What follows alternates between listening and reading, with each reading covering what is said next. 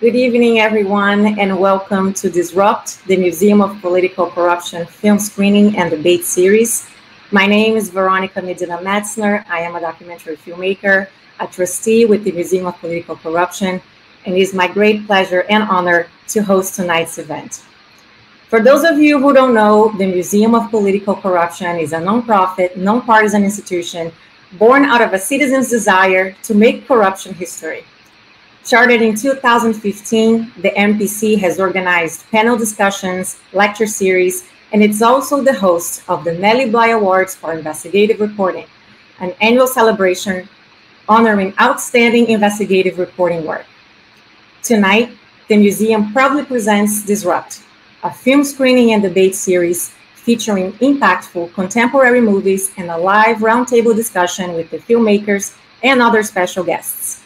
Disrupt seeks to further MPC's mission to empower and educate the public by showcasing socially relevant films and engaging conversations about corruption and honest governance. And we couldn't have picked a better movie to start the series. The Swamp is a behind-the-scenes documentary following members of the rebellious Freedom Caucus as they navigate friends and foes from both parties. Released in August of 2020, in the eye of the storm of a very polarizing presidential election, the film right now might feel like a tale from another time. But even though so much has happened since, just a quick scan through today's headlines get us to wonder if anything has changed at all. I hope you all have had an opportunity to watch the film ahead of tonight's discussion, but here's a quick look to help us refresh our minds. Let's watch the trailer of The Swamp. Mr. President. Great job, I'm proud of you. I think we won the day, sir. I didn't run as someone to unify Washington. I ran to change Washington. I'd really started to think about a Donald Trump presidency. He could bring the fight to a town that badly needed it. You know, when I first heard that term, I hated it. I said, oh, that's so hokey. If people are gonna drain the swamp, like the president wants to do, they need better information about how this place is broken. And that's my mission in Congress. The hierarchy of power in Washington, D.C. is special interest groups, leadership, rank and file members. It's who can raise the money, and the special interest groups control the money. The lobbyists. That's the swamp. Members of Congress are expected to pay for their committee assignments. $200,000, $500,000. It becomes a perpetual campaign. It's basically how to whore yourself out for money. You care about health care, the environment, you gotta care where the money's coming from. Madison didn't count on partisanship. Politics of hate is the most productive technique for fundraising we have. You make yourself a target when you live like I live. Asshole! Do something! Everybody's so obsessed deciding what we should do. Get over yourself. As if we can do something. I'm coming after you, Gate.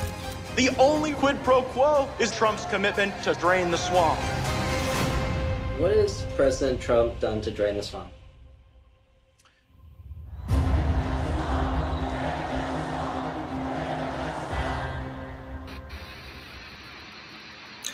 Joining us tonight for an in-depth conversation about the film are directors Morgan Pehme and then DiMauro. Pehme and DiMauro are no strangers to corruption in American politics. They are the duo behind the hit Netflix documentary Get Me Roger Stone about the life and career of longtime Trump advisor. They have also directed Slumlord Millionaire, an episode of Netflix Dirty Money series, executive produced by Academy Award-winning documentary filmmaker Alex Gibney. And their latest collaboration is the two-part documentary special, The Men Who Sold the World Cup. Good evening to you both. Thank you so much for being part of tonight's event. Thank you, Veronica. Also participating in our roundtable discussion is veteran journalist and writer Charles Lewis. Chuck, as he likes to be called, is an award-winning investigative journalist and founder of the Center for Public Integrity and the International Consortium of Investigative Journalists. He's a former investigative producer for ABC News and CBS News program 60 Minutes. He's a MacArthur Fellow and a best-selling author. Good evening, Chuck. It's a great honor to have you here with us tonight. It's a pleasure to be with you guys.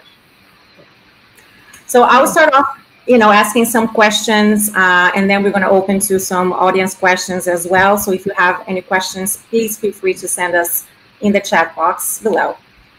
Morgan, then let's start with you. So the idea for the film came after you guys read Ken Buck's book, Drain the Swamp. What was it about the book that compelled you to turn your cameras onto this issue? To be fair, it wasn't actually from reading Ken's book. I mean, Ken's book happens to be about the same subject, and we thought after we learned about his book that he would be a good person to feature in our film. I think what Dan and I were interested in was, it was actually in a lot of ways Lawrence Lessig, who we feature in the film, who was a philosophical guide for us in his attack upon the systemic corruption that is at the heart of the paralysis of our government. And we wanted to go inside of Congress in a way that no cameras had ever before, and to see the monster from the belly of the beast. And people didn't think that we would be able to do that because no members of Congress had really participated in a documentary during their tenure in office. I mean, a lot of members of Congress leave, and then they have this hand-wringing come to Jesus moment when they're like, oh, it was so bad. You have no idea how bad it was. But they don't really want to talk about it while they're in office because that's not in their vested interest. And because we were following them, there was always the possibility that they would do something that would ruin their careers in the moment. But we were able to find particularly these 3 Republican members who were willing to grant us all access without any conditions to really embed in their offices and to see how things unfolded. And we thought that would be an exceptional opportunity to bring the American public inside what is really the most important branch of our government, and for the American public to see how the sausage is made and why it's not being made.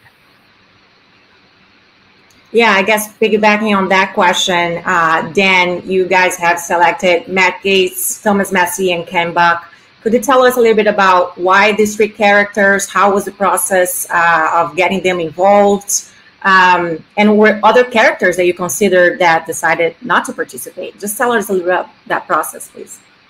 Sure. We did meet with a number of other Congress members, but me and Morgan have a philosophy kind of how we approach filmmaking, and that's to really just provoke discussion and to attack these important issues and make sure we're not preaching to the choir. No offense to all of my great and amazing documentary colleagues, but a lot of times it's liberal filmmakers making films for a liberal audience. And, we often find that, what's the point in that? You have to speak to a wider audience, especially when you're dealing with an institution like Congress, where its core function is to come together and compromise to pass legislation to move the country forward. So it was our intent from the beginning to focus on Republicans, to kind of make the argument that, like, you may disagree with them about, issues 2 through 1,000 ideologically from a liberal perspective, but there is some common ground on the number 1 issue, which is the systemic corruption of the Congress. And as far as we're concerned, issues 2 through 1,000 don't matter when issue number 1 isn't going to be tackled as the priority. Right. Chuck, throughout your career, you have really covered, or better yet, uncovered a lot of stories about corruption in politics, and particularly in Washington. Was there anything about this film that still surprised you in any way?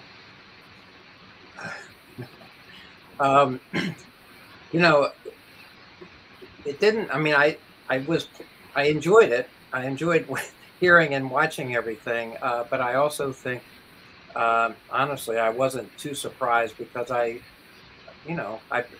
when you're around this kind of thing for a few decades, you start to have scar tissue, and you start to accept that things have all gone to hell already, or there'll be another problem or whatever it is. So I think for journalists who look at these issues, it's something that you get used to, unfortunately. And I don't mean to be, it is important for people to expose the truth and to stand up to power. And, I feel like journalists do the best they can, we can, but you can always have a few more hours in a day, and maybe a few more people helping, and all kinds of other things that would bolster accountability and transparency and those kinds of things, which are a problem. A lot of these issues are not investigated. A lot of issues before committees that are never brought before the committees. I mean, that's a whole issue. It's about accountability, and it's a problem. And so anyway, I don't mean to make everyone depressed, but it would be useful if we were able to track this closely, daily, almost hourly. It would be really interesting to do. It's not an easily done thing, obviously, I'll admit. But this is important information, and a lot of those in power could care less what everyone else thinks, and they are going to do whatever the hell they want, and many times. And for journalists and for others who are holding those accountable, there is this a little bit of a back and forth between these powers that be. One group wants to do whatever the hell they want, and another group has this idea that maybe there should be some accountability. I favor the latter.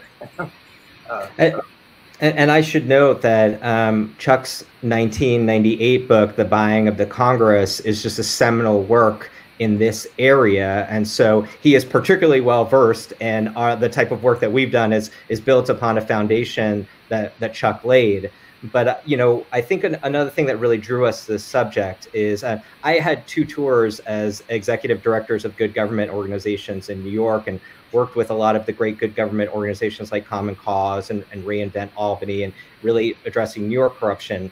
And I was consistently told that the public doesn't care about corruption, that it's not a sexy issue. And I think, as Dan was saying, if you really examine our government, both in New York and on the federal level, you understand, particularly on the federal level, if everybody is in thrall of the special interests and the corporations, and all decisions are dictated around fundraising and around the money that you get from these special interest groups, that all the other issues that we care about, there can be no really profound action taken in any of those areas, because the interest of the corporations and the special interests is to maintain the status quo. So every 4 years or 2 years, we have these elections and we talk about all of these issues. And unfortunately, what the public doesn't understand is that all the action that we want to see, regardless of where we are on the political spectrum, is illusory, because both parties are invested in maintaining essentially a status quo. And that's why we can never bang the drum hard enough to bring people's attention to this underlying truth about the dysfunction and the deficiencies of our governmental system. And as our problems grow greater as a country, and as the corruption grows even deeper into the swamp in Washington, we get even farther away from the possibility of having any solutions to the profound problems that we face as a nation. Right. Yeah. Well, and I want to ask about, you guys mentioned Lessig as somebody that you guys really admire and look up to. What was the process like of bringing them on board? Because he's so instrumental in providing context, and he kind of really helps kind of break down how how rigged the system really is. Was that something that you guys wanted from the very beginning, to have somebody to really kind of dissect how that works, or how Congress doesn't work? So how was that process of having him involved? Well, he really is one of the leading, minds and forces on these important issues. And he was really, our Dante going into the inferno. We did initial shooting with some of the Congress members, but essentially the first kind of sit-down interview we did was with Larry, and it was to, you know, we sat down with him for like 5 hours, and you know, this is what he lives and breathes, and is what is most important to him. So he was more than happy to do that. And in some ways, we knew this was a verite film, that we're kind of capturing a year of Congress. We don't know what's going to happen. We have some ideas, but you know, you follow some storylines. Maybe they don't pan out. There's only so much you could fit into a single film. But what Lessig helped us do is just kind of like lay the foundational groundwork of which that we could work off of, just to understand the dynamics at play and have that one expert voice that could not just be the Dante for us as we embarked into the swamp and filming this movie, but for the viewers themselves. Yeah, and I guess speaking of experts, Chuck, you've been walking, you know, the halls of Congress for decades now, and really gotten to know many of these people that the film kind of shows a little bit. So what was it like to have them behind closed doors, but without the cameras? Well, it was very strange. This is a short answer. Many times you would be stonewalled by members of Congress, that they would not want to speak to you. They would limit the time, maybe instead of 30 seconds down to 10, if they were rushed that day. And anyway, I've always found it frustrating because there's a little bit of veneer there. They want everyone to be happy and kumbaya and how exciting it is to be here and there, but they often dodge or don't talk about or reveal what some of the things are that are happening there. And most journalists, I don't think most journalists actually track a lot of these things. I mean, let's be honest. There's a lot of other things happening in the world besides Congress, and so it's an uphill fight for muckrakers to investigate the bastards, whoever they are. There are a lot of them, and it depends on the subject, and it's time and energy also is an issue for folks when they're doing an investigation, pulling things, trying to get records. Some records are sealed. Good luck with that, you know. And there are a lot of challenges. That doesn't mean it can't be done in a beautiful way and investigate the bastards. That can happen, but it doesn't always happen. And that's frustrating in the extreme, at least for me. I think that's so true. I mean, I think Chuck would agree that politicians are among the worst people to interview because they just are fantasists and they are trying to spin you into a narrative. I know from my former career as a political journalist, what was so frustrating is the quality and the nature of the conversations that I would have with politicians off the record was a completely different world than the one that they would be willing to have on the record.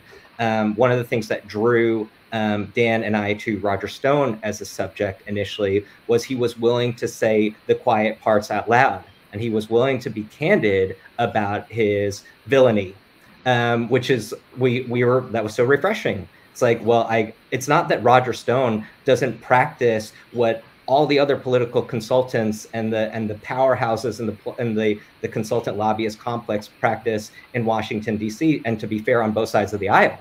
But he was just willing to be candid about it. You know, I think that that's also why we landed on these three members of Congress, is because they were willing to talk about these issues in an unvarnished way. And to be frank, no Democrats were willing to talk about it. And in part it was because I would conjecture is because they were in the majority at the time. And when you're in the majority, you're particularly beholden to leadership. And you don't want to piss off leadership because then your stock falls and you don't get all the goodies. And so, sure, you know, if you speak off the record with Democrats and Republicans, I would say one that they have in common is if they actually care about what they're doing, they're despondent because they see their impotence and they see how dysfunctional the system is. And then they also know that they're all trapped by a system. But when you're in the majority, everything is rainbows because we have such a wonderful speaker. We have such a wonderful majority leader. We're getting so much done for the American public. And it's easier when you're in the minority to be in the peanut gallery. And so, that's another reason we went to these Republicans, because quite frankly, they were willing to be candid. And, for Dan and I, from being on the opposite side, truth be told, of the political spectrum from these Republicans, the fact that they would talk about corruption in a way where we were like, oh, this is actually the thing that we agree upon.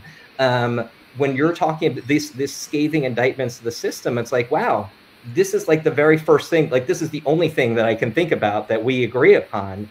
We thought at this time of great polarization and division in the nation, don't we owe it to the American public to try to find some sort of union around these issues that are of the greatest importance to all of our lives? And we thought maybe if we can have these Republicans, if I can see these right-wing Republicans and I can understand where they're coming from, and there's actually a point of agreement between us and them, maybe the American public can be brought into that conversation too. And maybe all of us can say, look, we don't need to agree upon any other issue, but at least we should all understand that the government should belong to the people and not to the corporations and the special interests. And it's a very difficult message for all of us to accept, because we don't want to believe that our party is part of the problem. But look, the truth is, as we show in our film, like if you have to buy your committee assignments, if you have to pay money in order to be the chair of a committee, that you don't get to be the leader, either the majority leader or the minority leader, the speaker. Those are the people who raise the most money and who use fundraising as a weapon to control their members, and who have to they have to play ball with the special interests on a level that is greater than anybody else. So as long as you have that fundamentally corrupt system, it doesn't matter who is in charge. And we've seen that. Look, we've had the Democrats completely in control of both houses of Congress and the presidency, the Republicans. We've seen every iteration of this, and we've only seen the same results. And yet, every single cycle, our party tries to convince us that if only our party were in power, it would be this panacea. And of course, Chuck's been around far longer than Dan and I have been in this, but, anybody with any type of historical perspective could just see how ludicrous that is. And yet we still, because of this, what Lessig talks about in our film about the politics of hate, if we can keep pressing our base's buttons and being like, oh, it's just those other bad guys, then we can keep distracting from the issues. And, I'm old enough to remember that, when I was growing up, the Democratic Party was all about, we're the working class party, we're the labor party, Republicans are the party of big money, look at them, they have all these mega donors, right? And then, I think when we saw Obama outraise dramatically the Republicans, the Democrats were like, wow, like we can actually raise more money than them by also going right to all the corporatocracy. And just the New York Times recently had a story about that this last cycle, the Democrats took more dark money than the Republicans did, right? And none of us want to grapple with those inconvenient truths about who really underlies the decisions made by both parties. And it's not the people, and it's not the base. The ideology is a smokescreen to protect the influence of the donor class. Yeah, no, it's interesting that you say that, because I was reading one of your interviews when the movie first came out, and you say that you wanted, we got it here. You wanted to offer a chance to the American public to take them behind closed doors in Congress for the first time and show them how the sausage is made. So I guess, even though it's a completely different president, the Democrats have majority both in the Senate and the House, it's still the same sausage recipe. They just change the packaging. Yeah, I think that's right. And I just think the kind of evidence of that is just the inability of Congress to do anything, whether it was just in this past year. I mean, they could certainly, they'll always pass a defense budget, and they'll always jack up the military budget. They'll pass some bills to that are essentially giveaways to the corporations, but they're not actually doing anything for the American people, and that's the result of a broken system. And I think Lessig says in the film, at a certain point, what's the point of winning elections in a broken system if you don't have the capacity to govern?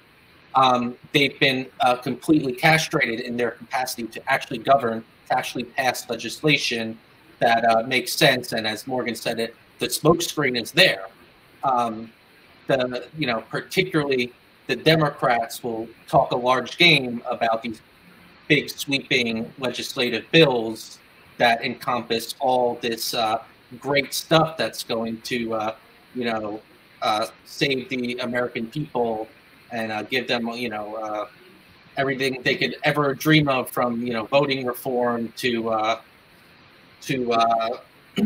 election reform, but also to healthcare and everything. They can never do that. I mean, and that's not how Congress was meant to function anyway. Another one of the problems is that they sell a false bill of goods that essentially, if one party is able to essentially have tyranny over of all branches of the government, they're just going to pass all this great stuff, and then they don't do it. They always have some sort of foil. Oh, now it's the filibuster. That's the reason. Now it's Joe Manchin. Actually, they're smart enough to know these things aren't going to pass. They want to tell the public that they're going to do all these big sweeping things. It's just the Republicans, or it's McConnell, or it's Joe Manchin, or it's the courts. They'll always have an excuse for why it doesn't happen. But frankly, it doesn't happen because they don't want it to happen, because their donors don't want it to happen. Yeah, I think that's such a great point that Dan just made. Look, Lyndon Johnson passed the Voting Rights Act with racist Democrats voting for a bill that was antithetical to their worldview. I mean, the idea that Build Back Better was foiled by Joe Manchin and Kristen Sinema, in the 11th hour, is ludicrous. Lyndon Johnson would have been like, first day, hey, Joe Manchin, there's going to be the Joe Manchin Memorial Highway and the Kristen Sinema Airport. Now what do you want? But the fact is, that bill was never meant to pass in the first place. It was a message. It was meant to put forward an agenda, and then for it to be foiled, and then to use it as an electoral issue to point at the Republicans and be like, look what they didn't let us do.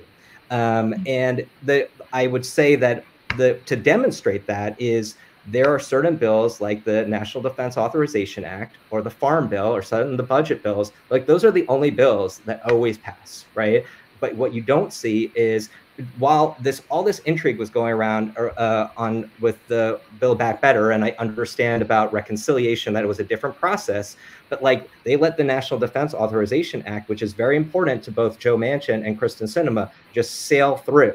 Right? If you wanted to actually have leverage over these senators, you would have kept that hostage, because so many people on both sides of the aisle, that is their bread and butter, is the military spending bill. And yet nobody was trying to leverage that. And of course, we all know that these bills have so many things attached to them that are outside of the purview of those bills. But if you were really serious about trying to get some of these major programs across the finish line, there are ways working within the system that could have been done if that was the serious intention of passing these bills, as opposed to messaging to the base and using them as fundraising letters. And so we really didn't see a good faith effort for these changes to be, for these bills to be enacted. And then the other thing is, it's just so important, and I hope our film conveyed this to a degree, is that Matt Gaetz calls it the corruption tax, is that every single bill that is passed has some sort of giveaways to the corporations. And this is another thing that is upsetting to people, but you'll have some massive emergency relief bill that, of course, 70% of it, 60% of it will do wonderful things for people who are terribly in need. But unfortunately, everybody knows that's also an opportunity to, help out a whole bunch of special interests. The first people who are online are the people who are trying to tuck all their own self-interest into the bill. And every single bill carries hundreds of millions of dollars in corrupt spending that is like basically necessary for it to get through the Congress, is to just make sure that, you know, the special interests are getting their keep with legislation that is passed. That is how perverse our system is. And the media is not invested in telling the story. Chuck is. But what the media is interested in is the food fight between the parties and the horse race. Who's running here? What's running here? How much money did they raise? It's perverse that we spend so much time talking about aggrandizing how much money these candidates raised, instead of being like, how did you raise that 15, 20, $25 million, $100 million? Where did all that money come from? And what are you going to do for all that money? I mean, the American public viscerally understands it, but the media is so complicit in not bringing our attention back to the consequence of this perverse amount of money in the system, and that the people who give that money are not us. The people who give that money are the people who are invested in a very specific outcome in Congress on very specific legislation. And they pay for that. And if you sit, for instance, if you sit on the Judiciary Committee, there's a whole bunch of corporations. The first day you're there, you get a check. Everybody on the committee gets a check from, you know, all these corporations who have business in front of the Judiciary Committee, Republicans and Democrats alike. And that's what we need to understand as the American public, is that we are not the people running the Congress right now. And it's not the Congress members who are running the Congress. It's the people who are, you know, the people who the members of Congress are beholden to for this endless trough of money. Yeah, absolutely. I hear you saying, it's like crazy to kind of, you know, agree with you, because at the same time, it feels like a game. It really is the gamification of politics. If we think about, you know, this idea of, you know, going back and forth and what we're going to, you know, withhold this from you, unless you give me this, you know, Chuck, what is your perception about all of this? Why is it so hard to change the culture in politics today? Well, I mean, you know, as you know, we have 100 senators and 435 House members. In some cases, they come and they go, particularly in the House, because they're shorter pegs in terms of time. But you know, I'm agreeing with Dan and Morgan in what you've said. I mean, there's no question about this. And the power is a big deal, and the cash flow is a big deal for all of those who would like to benefit from that, frankly. And the American people don't generally know a whole lot about what we're discussing here deeply. I don't think so. And anyway, it's not a new problem, as we all know. This has been a problem, to be honest, for more than 200 years. I mean, it's gotten worse because the amount of money is larger. Congress is larger itself than it was, obviously, in the 1700s, and so this is not a new problem. It's maybe the worst we've ever seen it problem, because of the sheer volume of people and money that's being spent. We've never, in our lifetimes, we've never seen anything remotely like this. I don't think, as we are right now in the last few years. And it's outrageous, and folks don't really know too much about how to deal with that, or they don't want to deal with it. That's a whole nother issue for some of these so-called powers that be. So it's not an easy thing to solve in 10 minutes or even a week or even a year. I mean, this is a challenge for anyone who cares about democracy, that these things need to be cleared and understood completely. One of the books that we worked on over the years was called "The Buying of the Congress." This is the president, sorry, but I also did the Congress. And the buying. This book is about the same thing. Each president, how many donors they have, how much money did they give, all of them from Clinton to Bush to you name it, and And it's not like it was a brilliant thing. I mean, it was pretty easily gotten. It's from records. You just pull it together, and then you try to confront people. Some of them will talk, some of them won't talk.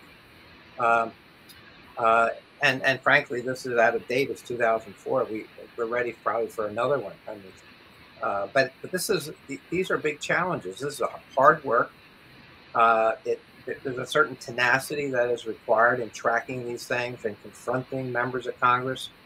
And there aren't that many reporters who have the time or the energy, or their editors will or will not assign them to do some of these things. For lots of potential reasons, including fewer people as journalists working on this kind of stuff. So anyway, it's a huge challenge, and it's not going to change overnight, unfortunately, despite the great work you guys are doing.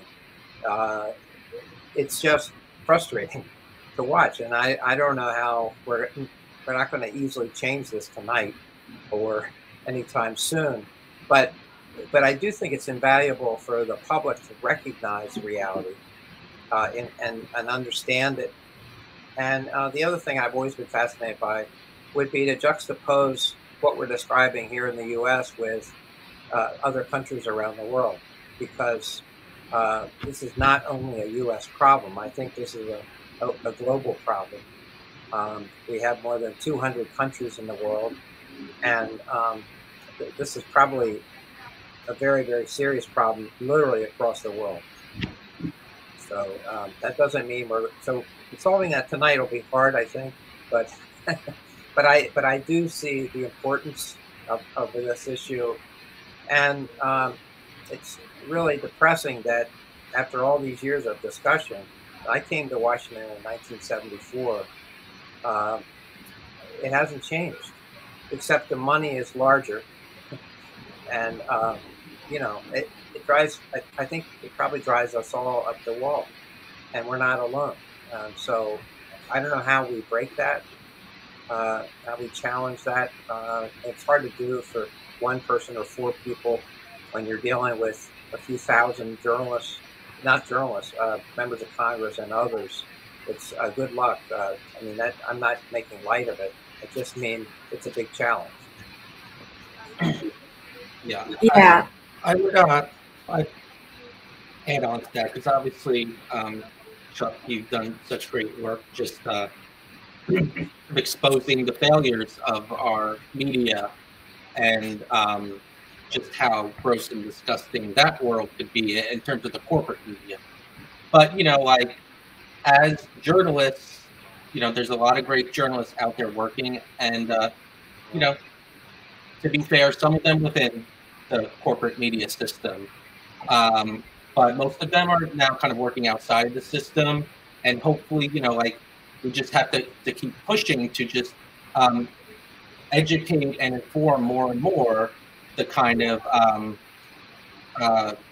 the corruption that's making the system dysfunctional, and try to convince people, it's not the food fight that CNN and MSNBC and Fox News wants you to focus on, that they present to you, which is supposed to be the important news. And it's much more complex and mind-numbing, but important to understand the infrastructure of Congress and our government and why it's so broken. And there's a particular, there's particular kind of characteristics for a person who wants to be a politician. And I think a lot of them do want to improve government and do good for people. And those good people who enter Congress get trapped inside a system because the leadership has already been corrupted for decades, and they understand that raising money is the number one prerogative. And the problem is, when winning elections is your number one priority, that means fundraising is your number one priority. That means being beholden to the special interests and the donors is your number one priority. Everything else is secondary. Like the literal existence and reason for having a legislature. So if that's their number one priority, nothing is ever going to be done, and we have to keep calling them out. And it's not going to be solved tonight, as you say, but you know, we just got to keep pushing to make people understand that this is an important issue, and it's an issue that's increasingly recognized as an important issue by people across the political spectrum. And unfortunately, the deficiencies that we see from the government and from our media only helps to further the status quo for various different reasons, but it also further erodes the trust that we're supposed to have in these institutions. And we hope that erosion of trust can manifest into good government movements, perhaps nonpartisan movements, to fix the corruption of our system, rather than the scarier outcome, which is like the rise of more authoritarian, fascist elements that are in the underbelly of our society. You know, one of the reasons I've been so, you know, serving on the board of advisors of the Museum of Political Corruption has been important to me, and why I'm so invested in the museum's mission is because this isn't academic in nature.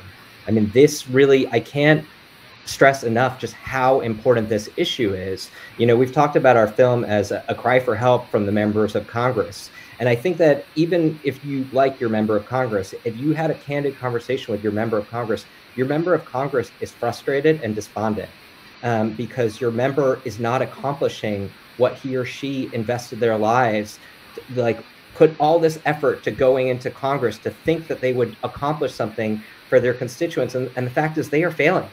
And it's not their fault. It's because, as Dan was saying, they are trapped by this system. And if you believe that we have, as I do, very profound problems as a country and as a world, you know, if you think that climate change is an existential threat to the world, we do not have the capacity in Congress to address climate change because of all the special interests. And it's not just the oil and gas interests, but there's so many interests.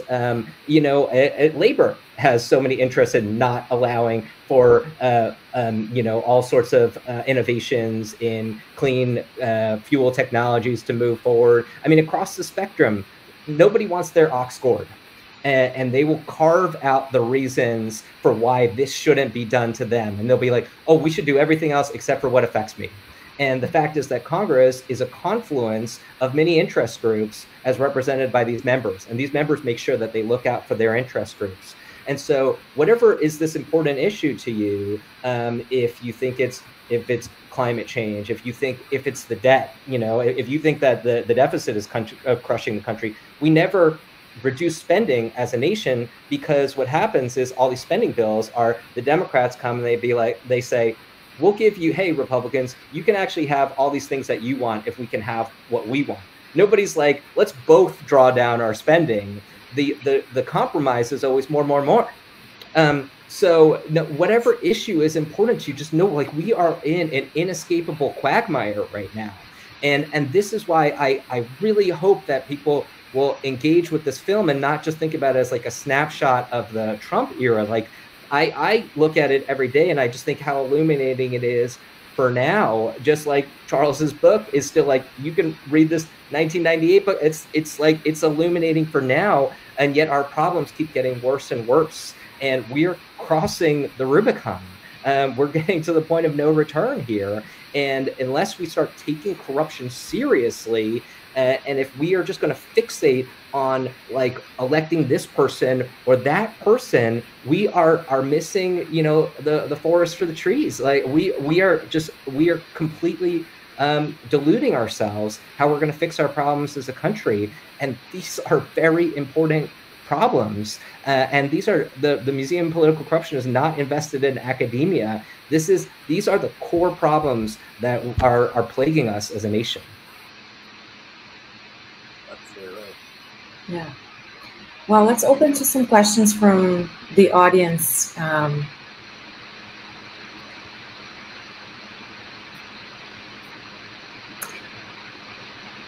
you put that back on, please? Okay.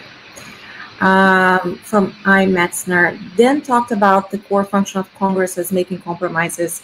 How does the politics of hate affect people's ability to compromise? Is it just for show, or are we crossing a line? It's a really great point. And, you know, it's what's so difficult. It was one of the greatest challenges of us making this film and trying to present it as honestly as possible. Because you'll see there's a great irony to what we're covering, which is Matt Gaetz does become the first Republican to denounce PAC money.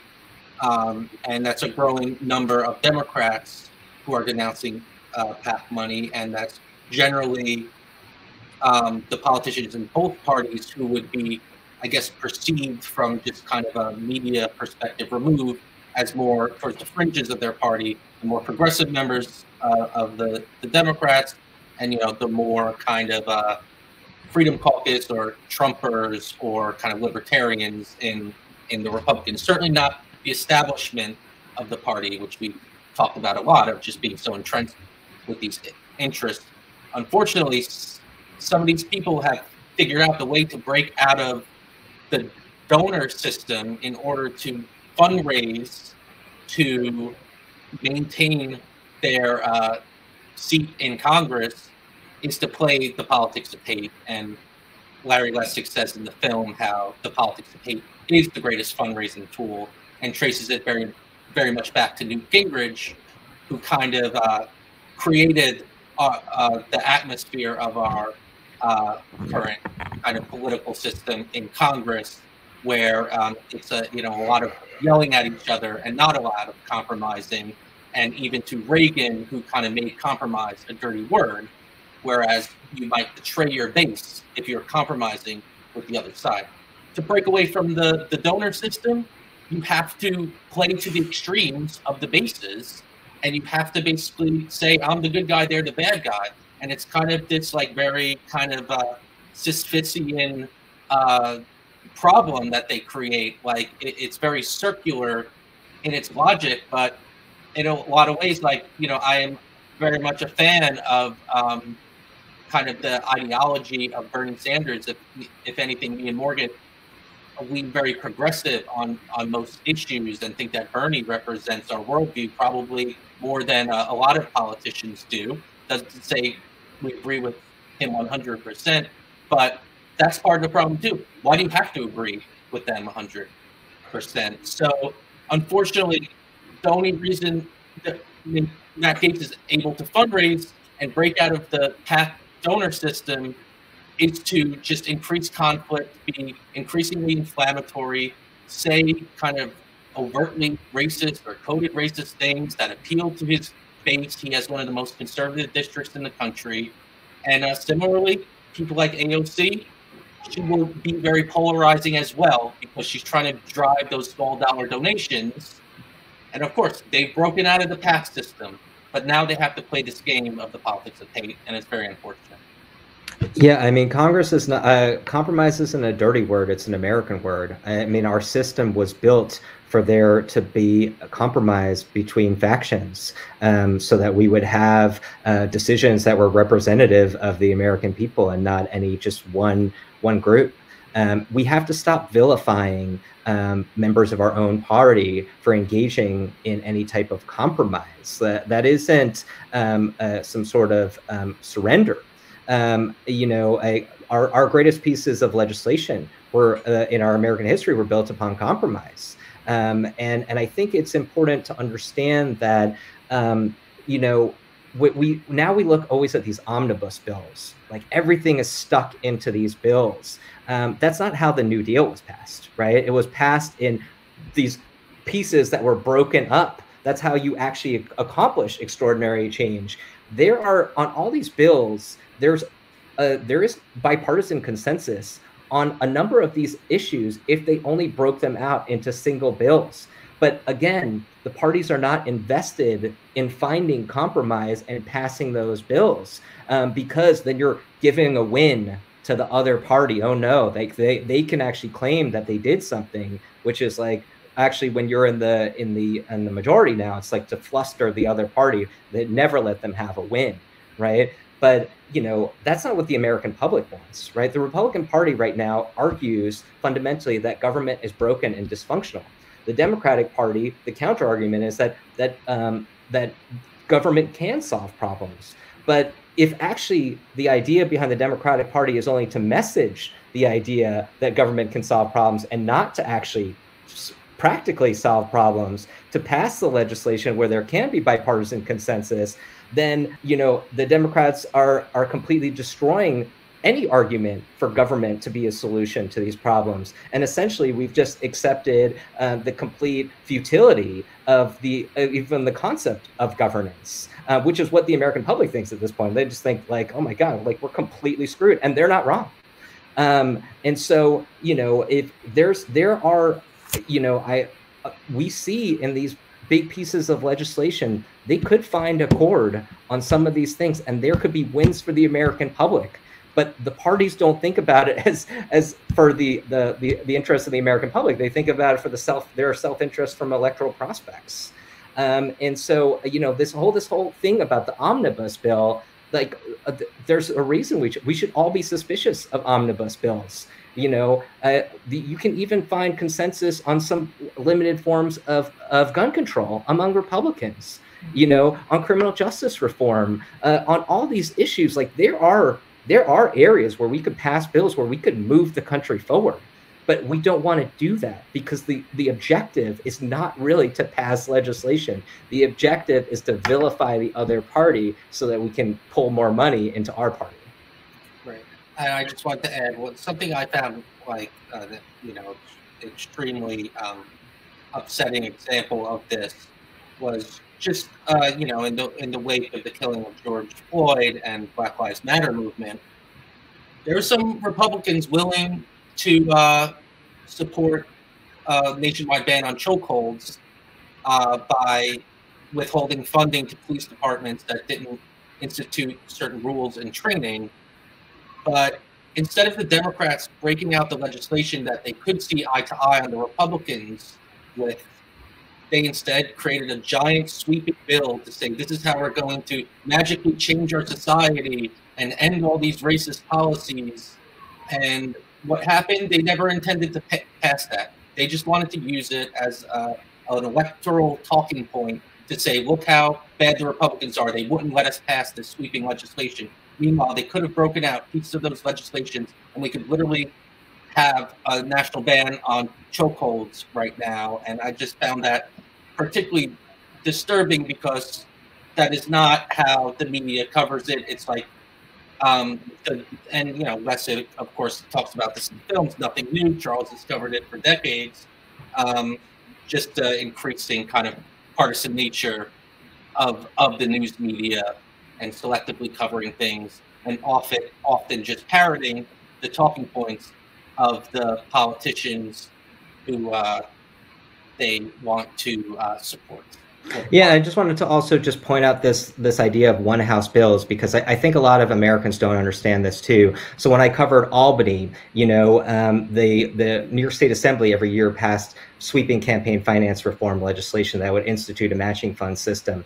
And everybody would applaud then Speaker Sheldon Silver and say, Sheldon Silver is really for matching funds. And it's the big bad Republican state Senate that won't let that pass.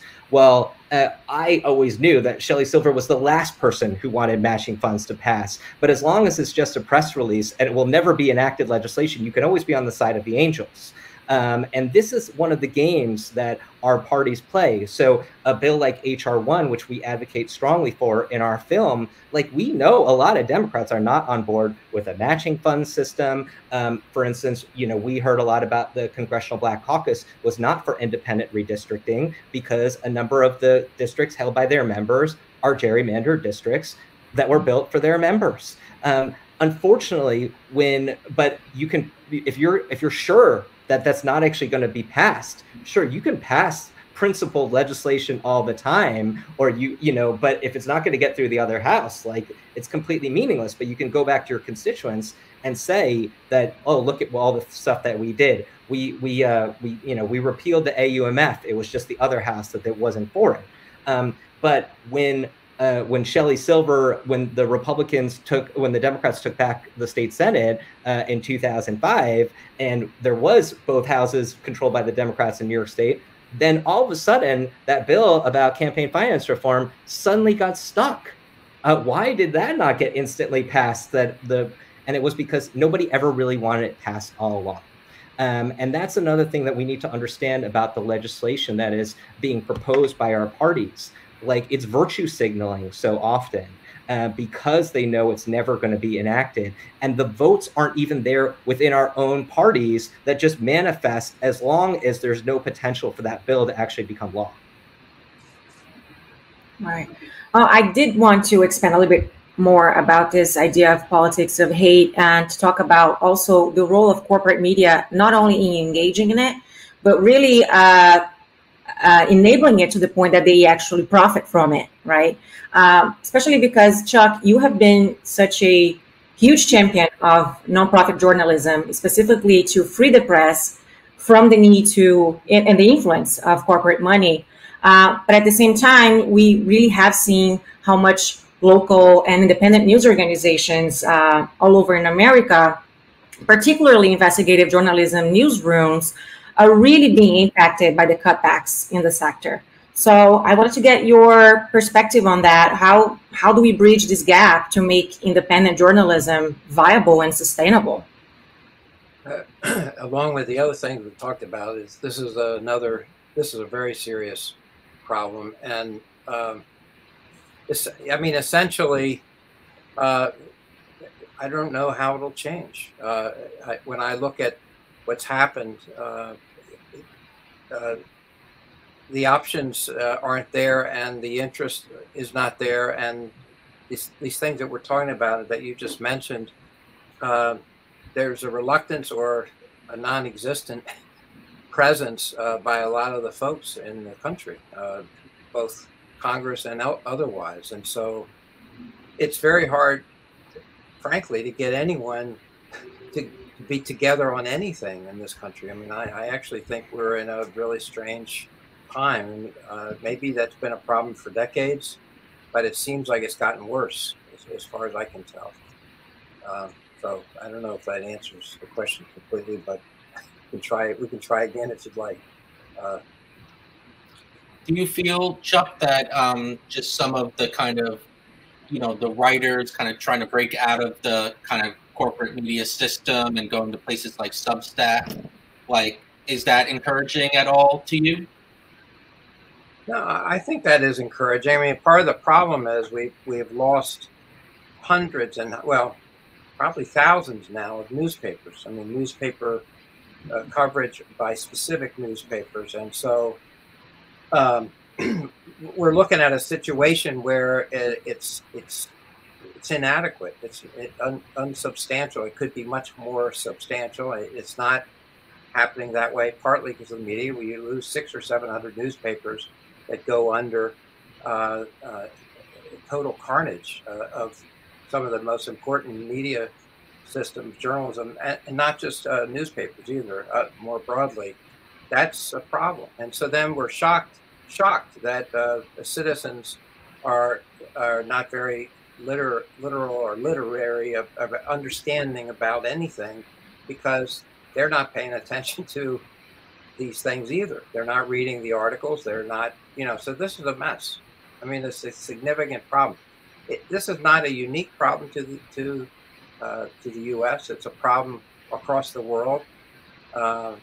Japan, Europe, lots of other parts of the world have all run into this problem where the media has become more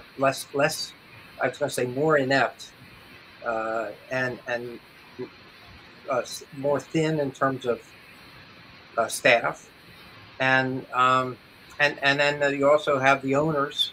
Welcome to this reality. There are owners who have their own agendas that are really not into investigative reporting. They're into looking good to their constituents and other things. Yes, they own the newspaper, but it might not be a very good newspaper, and things like that. So all these things are a big sort of bollocksed up mess. I mean, I'll be honest with you, there's no consistency we have elite newspapers that are respected in this country. But the problem with that is mostly the elites, the most wealthy folks who are reading, the New York Times and The Economist and all these other publications, which are, excellent publications. Not trying to put them down, but that it's sort of a pretty thin going with investigative reporting and that kind of information. It's hard to find. That kind of work is extremely difficult. Time is money. It takes months and years to write an investigative project, or whether it's a book, an article, a series of articles. And so this is not unique to the U.S. This is a problem globally, 200 plus countries. That alone is irritating and frustrating and lamentable. The question is, how can that improve? And obviously that should be directly related to the Congress and the powers that be, supposedly, regarding democracy in our country. All these things are completely related, but it's not at all clear what the outcome's going to be here. I haven't seen any great, exciting new thing that shows, gosh, we've gotten out of the woods here. It's going to be great from here on. I don't hear anyone thinking that or saying that or seeing that, and I'm not trying to make light of it. I think it's quite serious, and that's not unrelated to ignorance and people being untethered about their own reality of their own country. Starting here with the U.S., but frankly, there are many other countries that have the same problem. Yeah, well, let's get another question from an audience.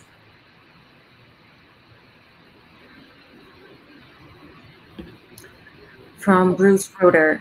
It seems that the ship of corruption needs to be turned around incrementally. Where would you begin? What is some of the low-hanging fruit for government reform? Is there any low-hanging fruit? I would say that, in the film you see like this kind of moment towards the beginning where Matt Gaetz and Ro Khanna, a Democrat from California, Silicon Valley, they kind of do this thing like, let's talk about some things that people might be surprised that we agree with. And, honestly, like, they always, if the kind of progressive wing can overlap and agree with things with, the more Trump wing of the party, let's say, in Congress, they could overlap on issues like repealing the AUMF, the authorization for the use of military force, then things could happen, but they always come up against the establishment. But I do think that if, as Morgan was saying, if they could break up HR 1 and kind of try to pass certain aspects of it, maybe you can get something some things passed that both sides can agree on. That's just not the way it's functioning right now. And unfortunately, even just with the Democrats in charge, they kind of communicated that it was a top priority to do HR 1 now that, they have the presidency and the Congress and everything. But, unfortunately, they tied it to voting rights, so had no chance of passing. And there was never an intention, why isn't there a discussion to break up that bill and start to work on some of these reforms? Because it's just not a priority for the public or for the politicians to do that. As to what specifically there's some bipartisan consensus on, I could just tell you generally, and this is something that, someone like Noam Chomsky has been at the core of kind of his writing about politics for decades. It's when you poll the public on issues generally, in a kind of non-political manner, there is consensus on things you wouldn't even think there's consensus on if you watch the media, but you might kind of understand when you have private conversations at the dinner table, that sort of thing. The overwhelming majority of people support improvements in the healthcare system because it's too expensive. They support the idea that there's way too much money in politics. They support the idea that politicians corruptly draw district lines. As if there's any way to pass those things, I don't know. Maybe Charles or Morgan could answer that, but I don't know. It's not looking good. I mean, look, there is, as you said, like there's public polling. There was public polling during the heat of the last presidential race that, for instance, like 93% of Americans think that we should have a right to clean air and clean drinking water. You know, on affordable health care, on most of the issues that are supposedly so polarizing in America, there is actually broad consensus. It's not, as you said, it's not posed that way. I do feel like that, you know, there has been, to some degree, there's been a fetishization of corporations where, oh, we love this corporation. But I think more broadly speaking, Americans realize that it's a rigged game. I think that is something that, for instance, that Trump and Bernie Sanders were talking about, that I think there is broad consensus from the left and from the right about that corporations have way too much power in our system. That I think there's increasingly that same feeling about tech companies. You know, you see in the Judiciary Committee, you know, there is bipartisan consensus that there's something has to be done to rein in the extraordinary power of the tech giants. You know, I think that there are things that we can do to change the system around that is just so favoring corporations over the people right now. We are hobbled in addressing, you know, it's all well and good to talk about federal matching funds, but as long as Citizens United stands and I can just have unlimited dark money flood into the system, it's almost a disadvantage to have a public matching fund system. Because like you're bringing a knife to a gunfight.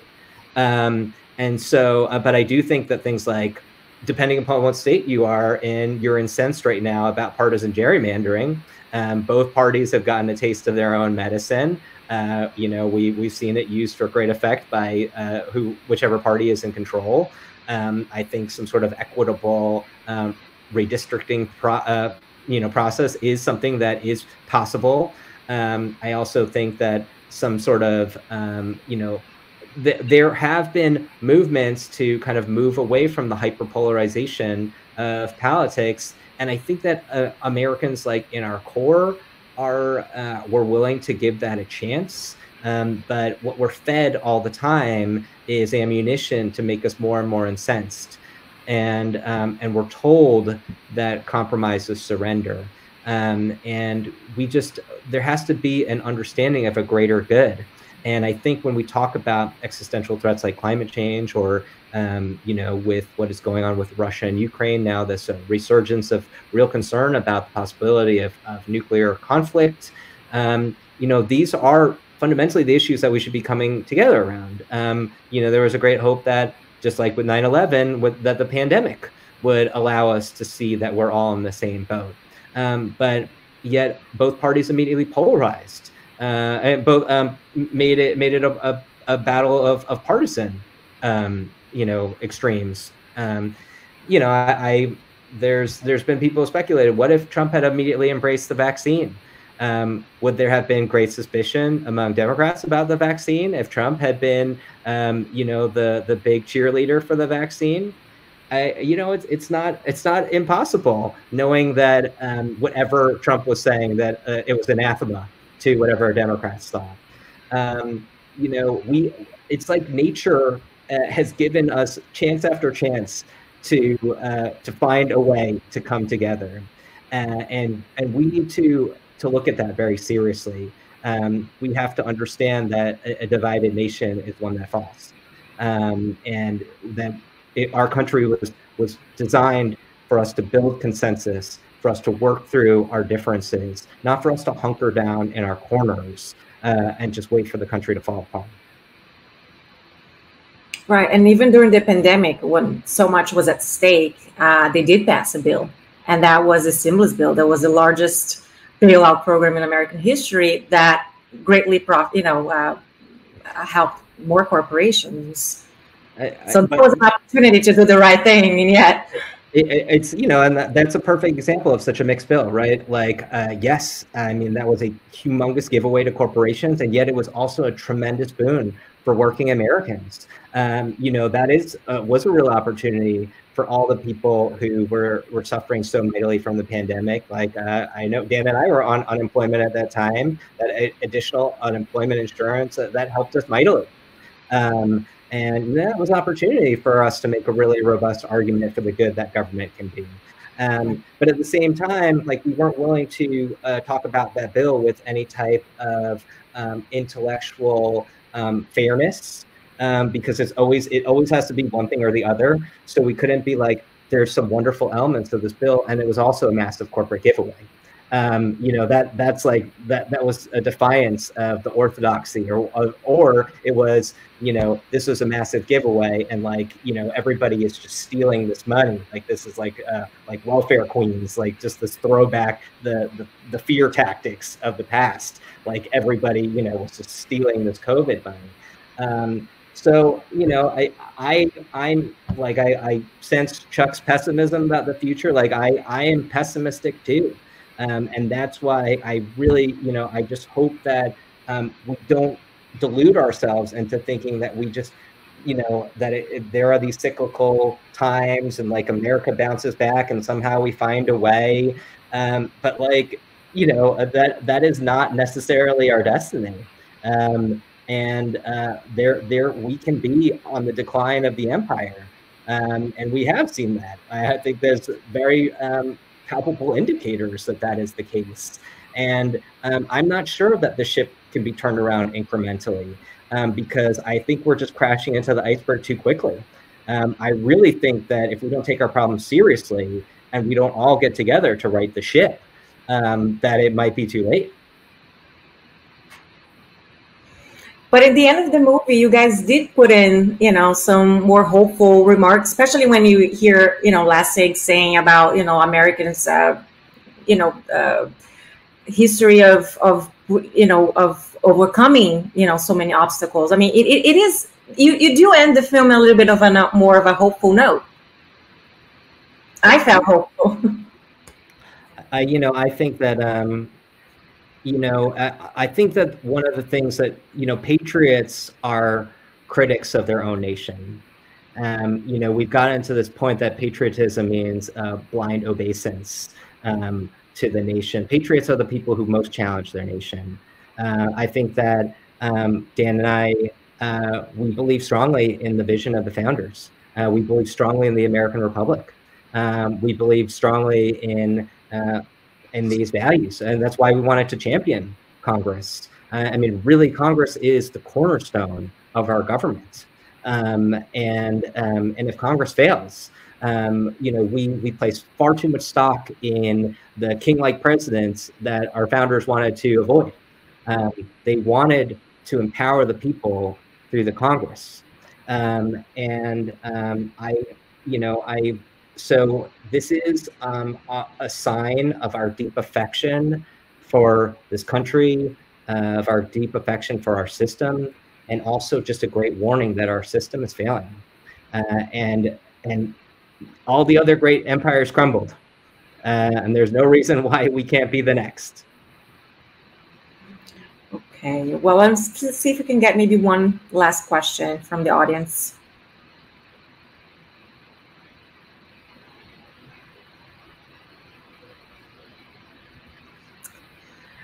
Dan, Morgan, you look at a lot of individuals at the center of corruption, but these folk don't seem to see an issue with what they're doing.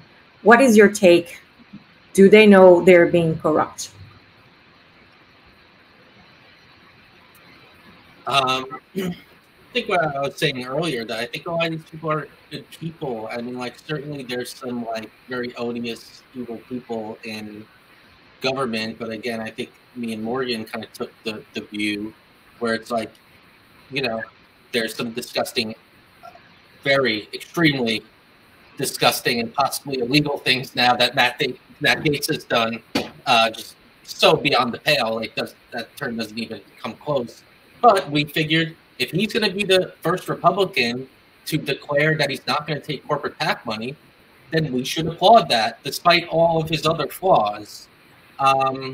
So I don't know. I do think people are trapped inside the system. I do think, to what Morgan was saying, that they're very frustrated in that system, because you come to Washington like Mr. Smith goes to Washington. You're going to help make the country better, and you get crushed by just the corruption and the paralysis of a system that is far beyond a functioning body. I think every politician, whether it's on the state or the city level or the federal level, will kind of articulate some sort of iteration of like the slippery slope in terms of their involvement in politics, right? It's like, by necessity, I have to raise X amount of dollars or else I don't get into my office. And then if I want to keep doing good, or I want to keep trying to do good, well, then I need to raise X amount of money. And then, there's a handful of things that I have to do that I find to be morally unpleasant or even morally detestable, but that's what the system requires of me. And this is what I'm saying about how I feel like this isn't a condemnation of all the people who are serving in the Congress.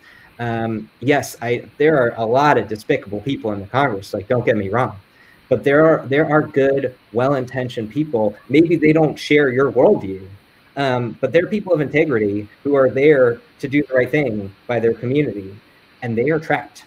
And the system, if they want to come back, the system requires them to make a whole host, or if they want to have any authority, right? So you can be like Thomas Massey, and you can be a complete pariah, and then you just can't do anything, which is like its own circle of hell. But like, if you want to be a committee chair, because you're like, this is really the committee chairman. Like, if you're just some member of a committee, you don't really have a lot to say. So if you want to have any type of authority and you want to be a committee chair, but being a committee chair necessitates that you raise $500,000, and the only people who care that you're a committee chair are the people who are invested in the outcome of your committee, well, by virtue of that dynamic, you are going to have to make insidious compromises. And people who you respect and people who you are like, you'll see them on Congress, on TV, and it'd be like, yeah, go get them.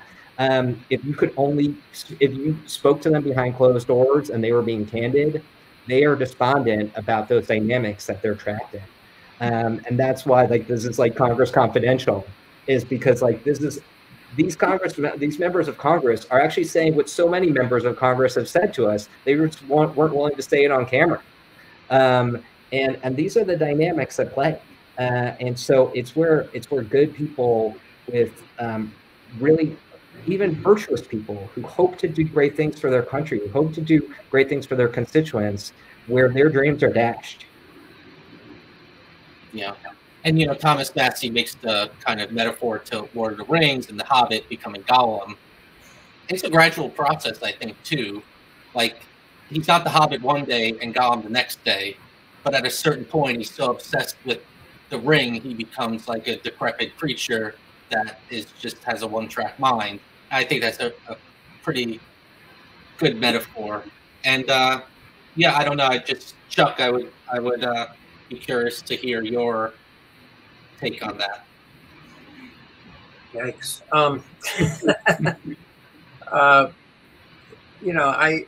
It's hard to generalize of this with 435 House members and 100 Senate members, and not to mention the tens of thousands of staffers that work with these folks. It's very hard for us to make a flat assertion about any element of what we're talking about. Don't get me wrong, it's an incredibly interesting conversation. But what I'm trying to figure out is how do we, which I think we're all thinking about, is how do we get from here to some sunshine and some light and some ideas and some ability to stand across the aisles and talk with each other and actually make decisions. And I do believe there are Republicans and Democrats who occasionally, or independents, who do want to do something like that. I mean, I've just been a pain in the neck investigative reporter type. I have not been a member of Congress, or but I do believe it could be done. I think it, and maybe it would take a crisis, something where the U.S. is under some great stress globally.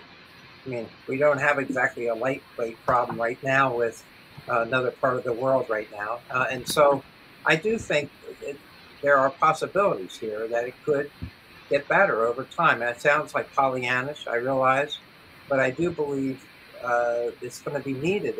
If this country is going to go south, so to speak, and not do the things we expect them to do as a country, the country could pretty much go to hell or close to it. That the challenge for all of us as citizens is to try to find a way that has more clarity and accountability, and that somehow or other it's got to be different than it is now, because this could only go south really fast if we're not careful as a people. And I do think it's important. It's hard to do it all tonight in 1 hour or however much time we're doing, but I think it's a big deal. It's a huge problem, and I do think it's gotten worse with the Congress and the government itself. I do think something needs to be better than it is, and I just don't know the answer about how fast that could be, who's going to do it. But I do think it's a great conversation, and it does what you have brought on, to the table here is the issues that you have been tracking, and I think it's really important that it could be improved upon based on your work, and I commend you massively. I just hope we can do it before the next century. I do just want to say one thing that's of a practical nature. I mean, having followed Congress, I mean, if you are so inclined to donate into the system to contribute, I would urge you to not give money to the campaign committees of the respective parties or to the leaderships. And I would recommend that you support a specific candidate, because essentially the money that goes into like the DCCC or the DSCC, like that money goes straight to maintaining this corrupt system, this power, this top-down domination by the leadership. And so, if you want to support a candidate, support that candidate directly, but don't put your money into the engine, which makes sure that this corrupt system stays in place. And I would really urge you to make that, to differentiate that for the people that who do take an interest in politics, because giving money into the leadership is just supporting the status quo in this corrupt system, because that money is used as the carrot and the stick to keep everybody playing the same corrupt game. No, I hear you. And I'm not doing the carrot or the stick. I'm just saying that there's somehow or other there needs to be a clearing here where we can start to, as a people, I'm not talking about contributions or money. It just seems like something's got to give and it's got to get better. And the challenge is, how would that be done? And I do not give member of Congress contributions. It's not what I do. I'm a pain in the neck investigative reporter type. But I do think we do have to be vigilant about what we have here, and it does have to improve. Clearly, what we're looking at as our own country needs help, and somehow it's got to get better. And you guys have done great work in exposing this and laying it out and showing it. And I think that's how things get started. If there can actually be a movement where people want to do that beyond Four Musketeers here. You know, I do think there's a lot of possibilities, and I think it's inspiring that we're talking about this. Thank you. We just made the movie of your book, Chuck. We stand on your shoulders and some great work that is done before us. We're just doing it in a different form, and I would say support a candidate if you want, but support independent journalism, because that seems like the path out of this mess. We need to break the media out of the kind of corporate system that maintains the status quo and whose interests are aligned with the funders of the corrupt political system.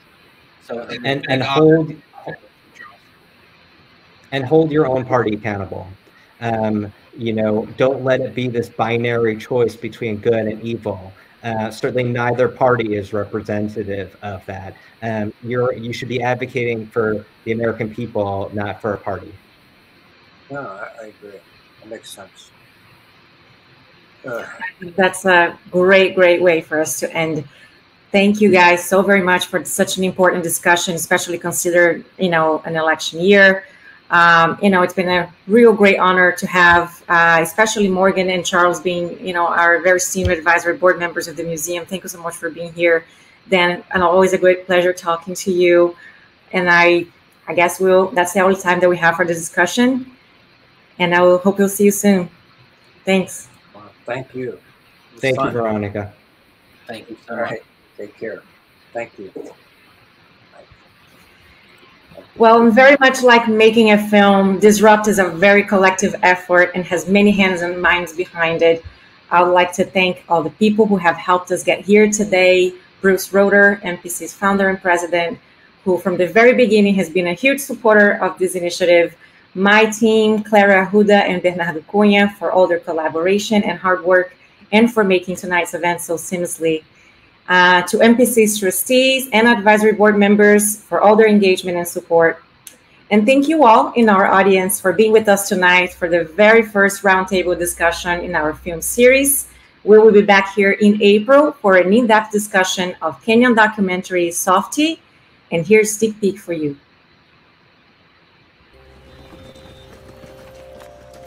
My father who worked in heaven, my dad got hurt by that police. Please tell him to get a better job. In Jesus' name we say amen. Amen.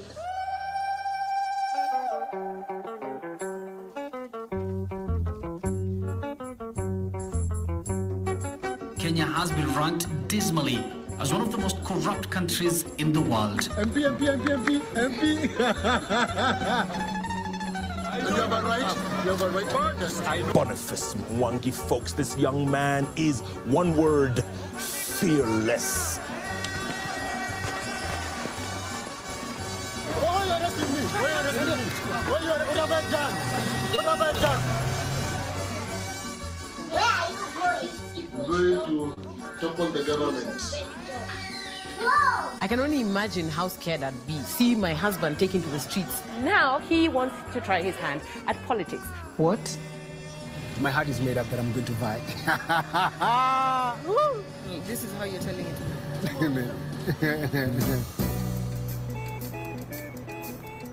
Ako tu sawa, ni bora tu ape hiyo. Asante. Hivyo nipigie kura.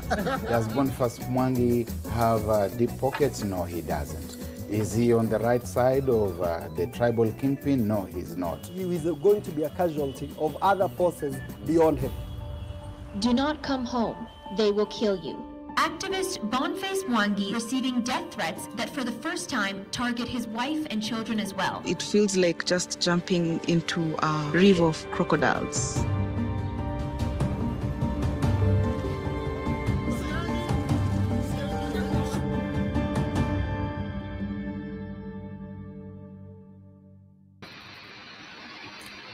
I'm sure that's going to be another very, very great conversation. Stay tuned for more information about this event. Until then, take very good care and good night.